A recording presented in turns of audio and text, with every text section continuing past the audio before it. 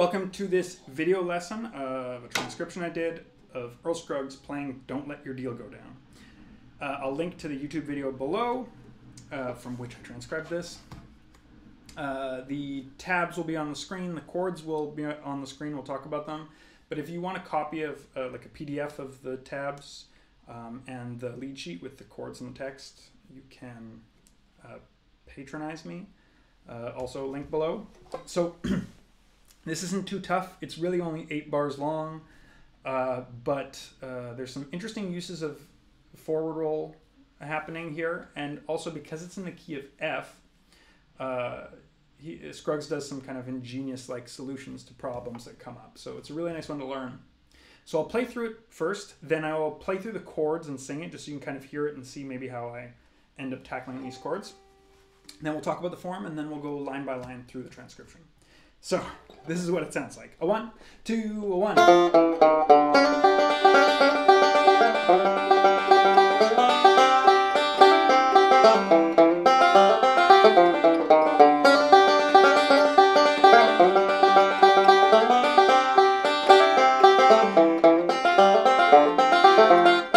Well, I've been all around this whole wide world. Well, I've been down to sunny Alabama. My mama, she always told me, son, don't you ever let your deal go down. Oh, honey, don't let your deal go down. Don't let your deal go down. Oh, honey, don't let your deal go down. Sweet mama, till your last gold dollar is gone.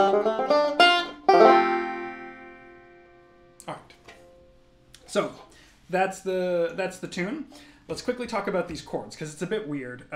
This is a bit more of like I think of it as a jazzy progression because there's a lot of stuff like what key are we in?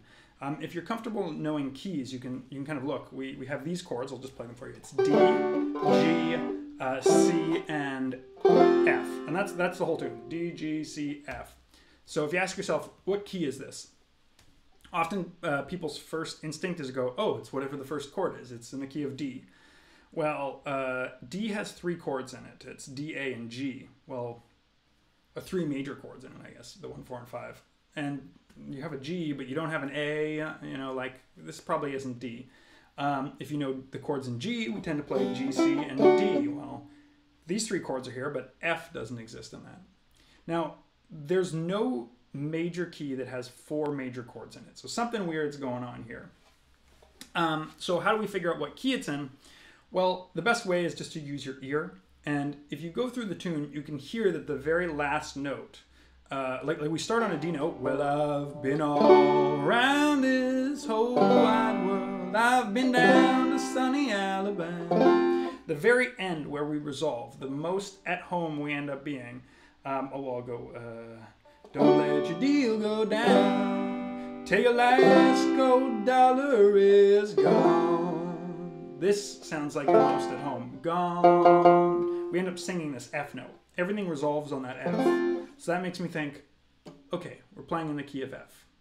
Now there's different solutions to play in the key of F, but because we're playing D and G and C and all these kind of chords, Scruggs just decides to play it in standard old G tuning. So that's kind of an interesting choice because playing F and G tuning is not the easiest thing to do. But we'll talk about that as we go. Now, where do these chords come from? Well, it's kind of this like old trick of the chord that's the strongest resolution is always the 5th chord in the key. So when we're playing in the key of G, the chord that generally comes right at the end of the tune is going to be a D or a D7. That resolution is called a 5-1. 5-1. Singing that wrong. But if we're in the key of F, well, the 5 of F is C. So we get this C, and then the F, resolving to the F. Right? Now, where does the G come from? Well, it's actually the 5 of the C. Right? And then where does the D come? It's the 5 of the G. These are called secondary dominants, and we're stringing secondary dominants here. So F is our tonic, we're playing the 5 of that, and then we're playing the 5 before that, and then we're playing the 5 before that. Now that's a lot of theory, and it's kind of nice to know these terms, but what's the point of it? And the reason it's nice to know that is because if we know how those chords function, we know how to play to them. So because those chords are all 5 chords, right? They're the 5 of something, again, secondary dominants. We can play these all as dominant chords. So you will hear that both in my playing and a little bit in what Scruggs is playing. You know, you hear this like D, and then I'll play a D7, and then G, and then I'll play a G7, and then I'll play C, and then I'll play a C7, and then I'll play F, just to kind of create a bit of motion. So if you know that they're 5 chords, it means you can play dominant type stuff to them. So that's kind of a nice thing to know. Anyways, let me really quickly just mention about these chords that I'm playing. So I think I did this with a D, and then when I went to a D7, if you go from this open D chord to this D7, it sounds like it's getting weaker. You know, it's not a very, like the tension is getting less. And normally when you go from a major chord to a dominant, you want it to be more tense. And the reason this is sounding weaker is this high F sharp goes down. And that kind of sounds more resolved. So what I tend to do when I want to do this is I'll go from this D chord to this D7, where I keep holding this F sharp here. So that's a bit of a stretch. If that's tough for you, don't worry about it, but it is a very useful chord. I end up using that move relatively often. Okay, and then same thing, G7, you can either get this F here or F here if you want, and then C7 is just like this with your pinky, and then F. Now one thing that people find a hard time with this tune is when you get to the F, we're so used to like getting to the home, being G, and playing like a G lick, right? And we can't do that on an F. So we got to figure something else out. So what I did in this, to show you how to use this, is I did the lick that Scruggs does on the F, which is kind of almost like you get like a 2-finger sound, but it's played in a different way. And what he's doing is he's holding this F and he's going thumb, index, middle, thumb, index, middle, right?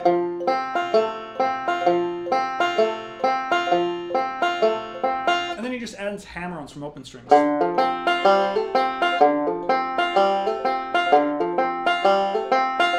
That's a really cool trick to use on an F. Like now that I got that took me a little while because it feels a little weird because it sounds to me like a 2-finger thing. So I want to do this thumb index instead of thumb index middle. But now I'm just going to use that all the time on the F. It sounds really great. I think it's cool. Okay, that's enough with the chord talk. Let's get in line by line through this. So essentially it's only 4 bars long, but let's talk about it. We have this intro, and what we start off with this kickoff is we start with an F chord. So it's important to make this pretty much this whole F chord shape, and it'll help with this. So we get these 2 notes with our index and middle here, and we use our index here because we have to go really quickly with our thumb, and we just go down. So 1, 2, 3, 4, 1. Then we're up here to this D. Foggy Mountain, right down here with 2 hammer-ons, making sure you start that bar with your index finger. Now these 2 bars on the G are actually kind of weird. So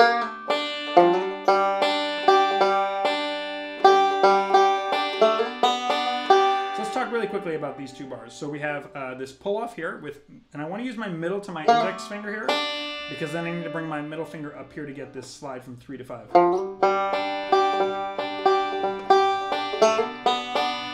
And I think really those 2 bars of G are the toughest of this tune.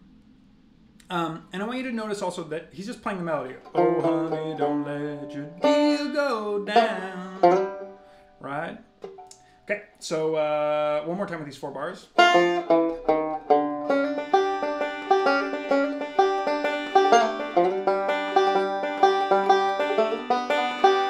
Have a C chord, and it's a bit of a weird thing on a C chord, but we want to get our index finger here because we're making a C. Right, again the C chord. So let me play those 2 bars of C again. Then here we do this F lick. Now we don't go from open string because we've got our middle finger here, so we just go from there. Now if you're not comfortable going from a C to an F, you're going to want to spend a little bit of time doing this. You'll notice that my first finger stays in the same place when I go from C to F. But that's essentially what we do. We have this C shape here when we first hit that F, and we hammer on, and then we can make that F. Gives us a little bit extra time. And that's essentially just the same thing we did. 1, 1, and 2, 3, 4, oh, 4. Okay, then we essentially play the whole thing again.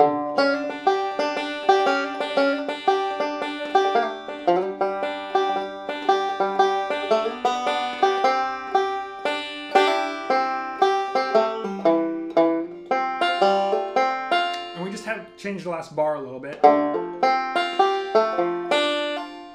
Right? Oh, I hit that wrong.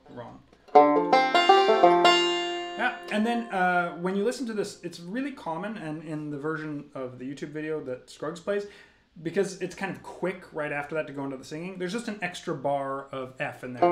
And you can keep doing this. Essentially, you can just kind of wait until the singer comes in. Oh, I've been all around this whole wide world. Well, I've been down sunny Alabama. Right? So, last thing I'm going to do here in this video is just go through it nice and slow so you can kind of play along. So, here's what it sounds like slow. A 1, 2, a 1.